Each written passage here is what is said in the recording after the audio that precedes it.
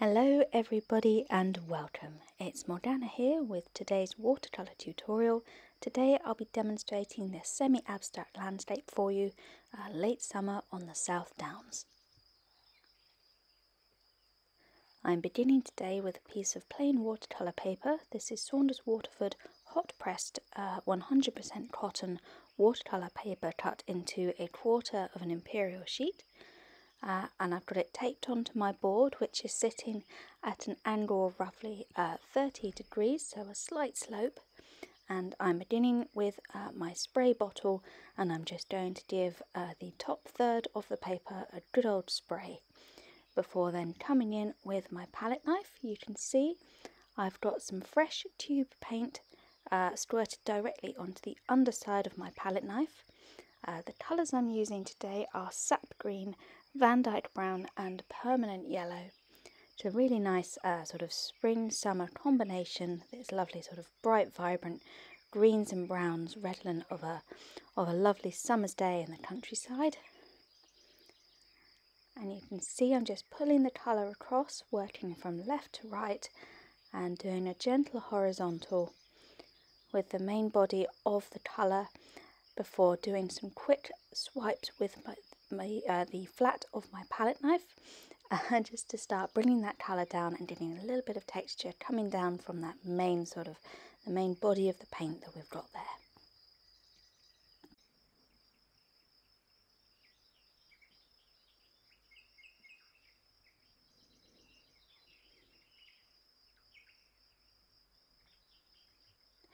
And as you can see, I'm just using the palette knife to start bringing the paint down, just moving it around a little bit so we get a little bit of texture in that sort of top swipe, so it doesn't just look like a big old sort of blot on the landscape.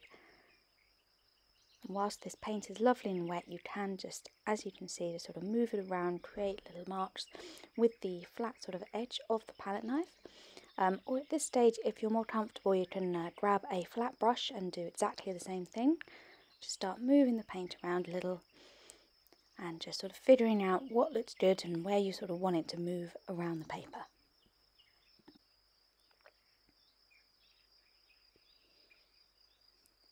And as you can see, I've just given it another quick spray with my spray bottle, my mister, and I've just turned it upside down, and you can see that the paint is starting to give us this lovely texture along that sort of top line, which is now the bottom line.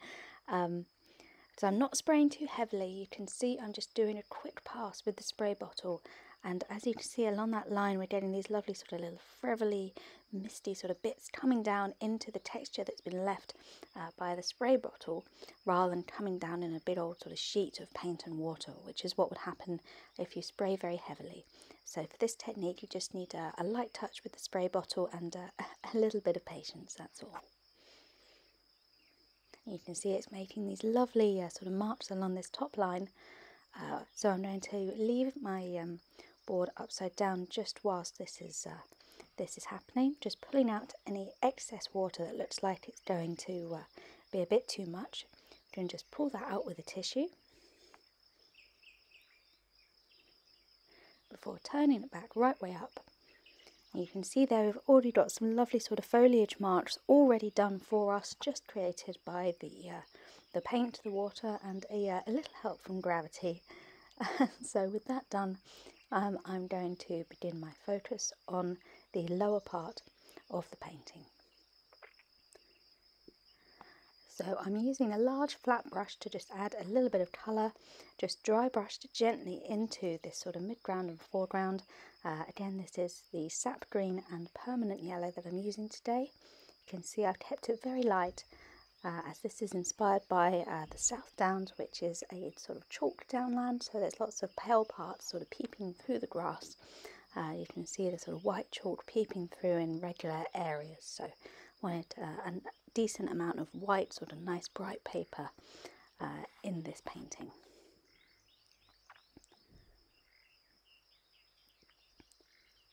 And as you can see, I'm using my palette knife again, exactly the same technique that I used to make the sort of the top line, those marks there. Again, just putting the fresh tube paint directly onto the underside of my palette and bringing it in a diagonal across the paper. And I just sprayed what I've just done there. You can see how as soon as you spray, it softens the lines really nicely, and the paint starts to move it a little bit. Again, keeping the spray quite light, so you can see it's not running wildly, it's not moving too much, but it's just enough to get the paint to soften down. If you don't want any of those sort of harsh lines that the palette knife sometimes creates, just a quick spritz with the bottle can get rid of those really nicely.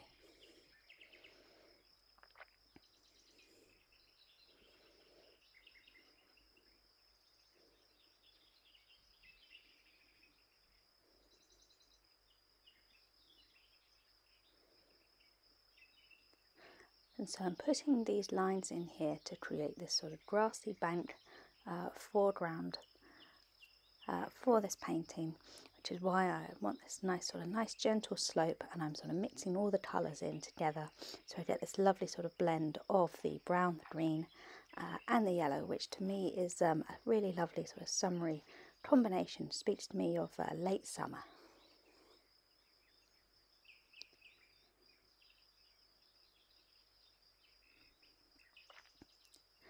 And so I'm just going to start tipping and tilting this lower section, again using exactly the same technique I used for the other part of the painting. You can see with the spray, again we're getting this lovely sort of fluffy line across that top bit there, which is obviously the bottom part, but it now looks like the top. Just pulling a little bit of excess water out with a tissue there on the right hand side. You can see we're getting this lovely textural line there formed by the spray bottle. And this is what it looks like now that it's dry. You can see I left it to dry upside down, so we've got these lovely soft lines. All the water has gone, it's just left these lovely soft washes, which I'm really pleased with. And now I'm just going to start introducing those little details that are going to make this abstract turn into a recognisable landscape.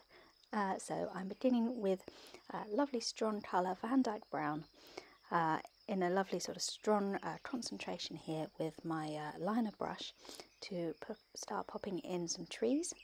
I'm using my sword liner brush today, which is an old favourite of mine, size small, for this lovely delicate work, but of course use any brush that you feel comfortable using for something so delicate. A rigger brush would serve you well here, or just a regular thin liner brush.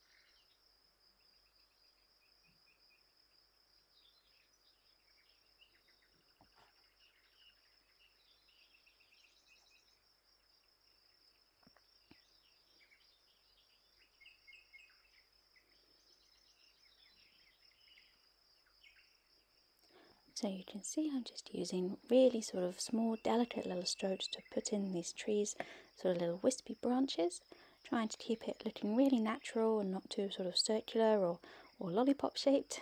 Just trying to spread out those branches. I'm going to pop a bit of foliage over the top later on, so you don't need to worry too much about the sort of detail there, but just we want enough that can show through when we put the leaves over, so you still get that lovely sort of tree structure underneath. So I'm just going to carry on adding these trees here. Thanks to the magic of video editing, you didn't have to sit through me painting all three of these. I use exactly the same technique as I've just shown you, and just using the liner brush to just introduce a little sloping hill there. It's a lovely little simple way of introducing some texture. Just use the flat of the liner brush and just sort of lay it horizontally across the paper. So now that I'm happy with my little trio of trees on the top left there, I'm going to begin my focus on the foreground here, and I'm going to begin adding in some grasses to this lovely green bank here. So I'm using the sap green mixed with a touch of permanent yellow, and I'm using again this lovely thin liner brush to begin putting in some delicate grasses along this line here, trying not to completely drown out this lovely soft top line that came from using the spray bottle. Just introducing some lovely grass along the top there, and just keep going basically until you're happy with how it looks. Again, I introduced a little bit of Van Dyke Brown into these grasses as well once I had done the main body of them, just to add a little depth of colour, a little bit of shadow, just the idea of some of the earth perhaps being thrown up by the roots and giving the grass that lovely shape and texture, just introducing that lovely extra depth of colour.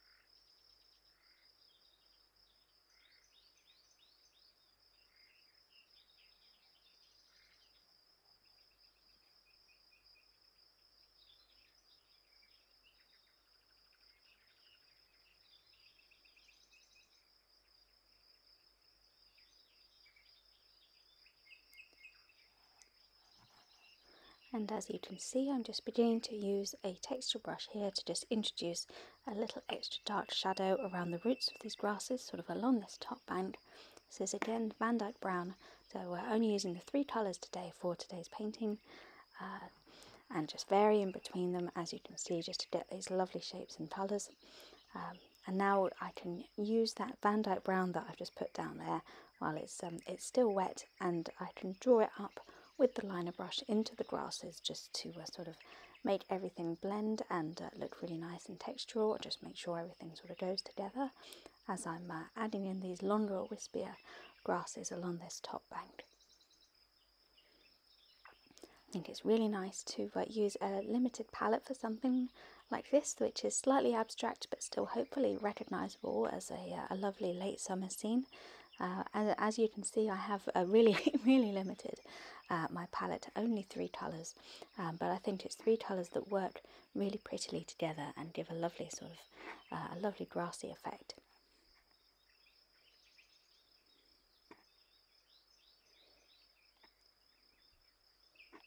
Instead of the texture brush, you can certainly use something like a stippling brush, or basically any old brush that you've got that's perhaps got a little bit ragged from overuse. The bristles are all poking out at all angles. I'm sure we've all got a brush like that. I know I certainly have an Old Faithful in the back of my brush drawer that just was used too many times. And those are really great actually for this sort of work, because it doesn't matter if they don't make a clean line. In fact, a clean line is what you don't want, so you just use them to scrub away and get a little bit of texture in there. So that's what you can use if you don't have a texture brush. But for now, I'm actually I'm using a fan brush, but again, you can use any brush that you've got that you like to use here to just spatter on a little bit of extra detail. I'm using all the 3 colours, spattering on some yellow and some brown here, and I'm just going along the tops of the grasses, and just trying not to create too larger spatters. I find if you use very, very loose paint, you will get larger spatters, sort of larger little droplets, whereas if you use less runny paint, you will get smaller droplets. So that's that's a pro tip there. And I'm going along and putting that along the tops of the grasses. You can see some more grasses have magically appeared in the foreground there. I just pop those in off camera using exactly the same technique as you guys have just watched. And the spatters, I think, just give a lovely little sort of hint of sort of summer insects and dust and pollen and all those sort of lovely little motes that twinkle and dance in the rays of sun in the summer air. So that's why I love to pop them into these sorts of paintings, but of course they are entirely optional. And as you can see, I'm now adding in the flowers. I've chosen yellow flowers, of course, because I'm using the limited palette for this. So again, the permanent yellow, lovely versatile sort of rich golden yellow, sort of buttercup colour, works really well. And all I'm doing is using my small round brush with the yellow paint going along the tops of the grasses and basically forming almost a little heart shape, just a little crossover of the paint, or a heart or a U, or sort of almost a tulip shape. Just I find really effective for these small delicate flowers just popping on to this semi-abstract painting. You don't want anything too detailed that's going to take up too much time or too much effort, and also you don't want anything too sort of realistic that's going to bring you out of the semi-abstract landscape. So just something that speaks of flower rather than having to be all the detail that you have to put into a sort of a photorealistic flower. And as you can see, this isn't taking me much time at all to just go along this grassy bank here and add in some of these delicate little yellow blooms. Of course, if you don't want to use the limited palette, you could grab any beautiful colour from your collection and use that for the flowers instead. I feel like a red or a pink would look equally as beautiful here. I'm also going to introduce the flowers along this second little grassy bank in the foreground here, which I'm also not going to do on camera just because you've seen the technique. It's exactly the same way. I'm just going to go along and add them at irregular intervals to just make the placement look really sort of pretty and really natural. So there we go, there's our last little flowers added. So again, I'm using the texture brush to just stuff up this sort of top right corner. This is the last sort of area here that I want to focus on. And just adding a little bit more depth of colour, a little bit more texture, and a little bit more interest.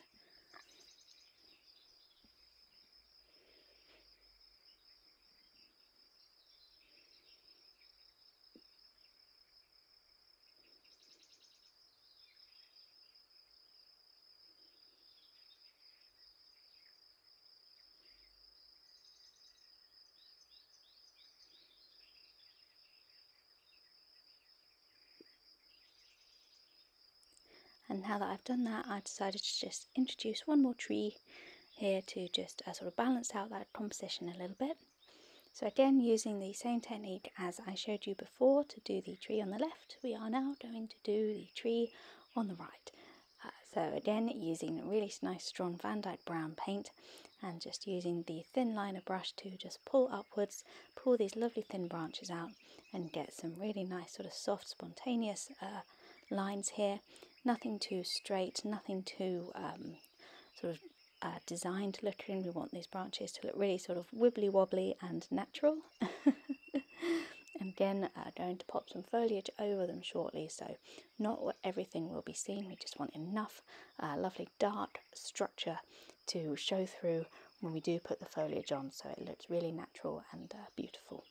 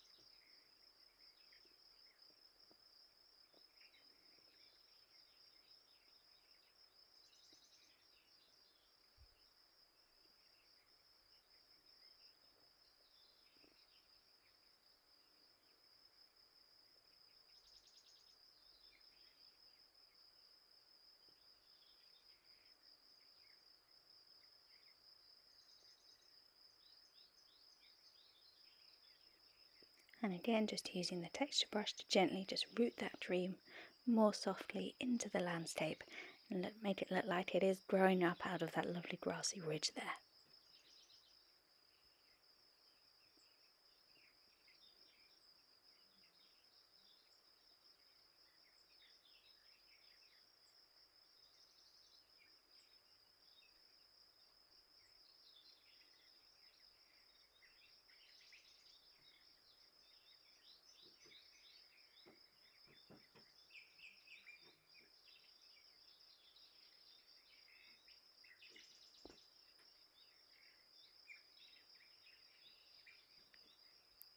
So now that I'm happy with my trees, I'm going to pop on a little bit of spatter detail. Just popping this on underneath where I'm putting the foliage, so it looks like it's sort of coming out of the trees, sort of as I put the foliage over the top. We're going to get this lovely sort of spatter detail sort of in the background, again just looking like buzzing insects perhaps, or some pollen, or sort of flower petals falling, catching the sunlight. I'm using mostly the permanent yellow to add these little spatters, a little bit of the brown as well, just to add some contrast. And again, I'm using my paint. I'm trying to be careful to make it not too runny, so we're getting some quite small, sort of delicate spatters, just like tiny little dust motes, rather than the sort of larger, more powerful splatters. And I'm really just focusing them around the trees, a little bit just along that that ridge line there, but mostly just around the tops of the tree branches. And now again, I'm going to use my texture brush here to just start stippling in some foliage. At this point, of course, you can use whichever brush you feel comfortable with. It doesn't have to be a texture brush or a stippling brush. For me, this is a shortcut, but you can get some lovely marks using, say, a round brush as well, and just sort of dabbing it on carefully. I'm using the permanent yellow mixed with a touch of Van Dyke brown, and just going over and layering up the colours and just focusing around the sort of tops of the branches. You can see I'm just layering up a little bit of the brown over the yellow that I just put down, and basically I'm just going to keep doing this, putting on the nice strong yellow colour and a little bit of the brown, just to give it that body and that extra texture and shadow, that sort of depth that we really want. And then just adding more yellow to just make it brighter, just until I'm happy with the way it looks.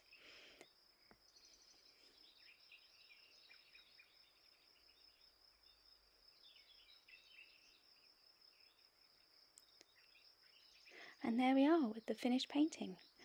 You can see I just layered up a little bit more yellow there. I thought, you know what, if I keep going, I'm going to ruin it. Sometimes you just have to know when to stop fiddling with it and just let it go. So for me, this is the finished painting. Thank you everybody so much for watching. I really hope you enjoyed this video. I hope you liked the painting. I'd love to hear what you think of it in the comments. If you're interested in seeing more videos like this, you can follow the link below to my Patreon page, where there are a whole bunch of exclusive videos ready and waiting for you. A huge shout out and a big thank you to those of you who are already Patreon members who help support this channel, you wonderful people. And so that's it from me today. Thank you everybody again very much for watching. I look forward to seeing you all again soon in the next video.